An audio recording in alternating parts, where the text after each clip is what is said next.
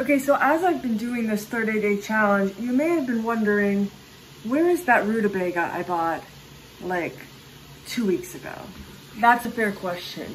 That rutabaga almost defeated me, and it was getting a little mushy, but what I decided to do is I chopped it up along with some zucchini and I bought a pre-packaged carrot, celery, onion mix from Trader Joe's. It just makes it a lot easier when you're making soup.